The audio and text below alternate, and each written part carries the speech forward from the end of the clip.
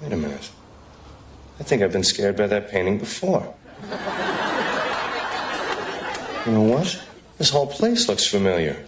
We even like the same books. Oh, there's a scary painting. Wait a minute. I think I've been scared by that painting before. What is going on here? What? You're painting his toenails? Oh, come on. Chasing him around the room? Monica, please. Fine. Thank you for warning me. At breakfast, I'll be on full alert for room painting and sex weapons. You're still gonna go out with her? Yeah. In English vocabulary, we will learn the word painting. It means a picture or design executed in paints. Also means the act, art, or work of a person who paints. Pay attention to the pronunciation. The first one is the word represented using the International Phonetic Alphabet. To pronounce painting, have in mind that the size of the syllable indicates where the accent or stress is. In this case, the accent is in the first syllable, corresponding to pain.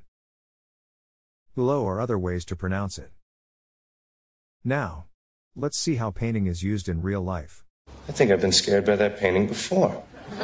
Come on now, what are you talking about? You got 3 years painting houses? Painting his toenails? Oh, come on. Chasing him around. At breakfast, I'll be on full alert for room painting and sex weapons. Oh, there's a scary painting. Take the test at accent101.com to find out si sabes inglés o hablas inglés.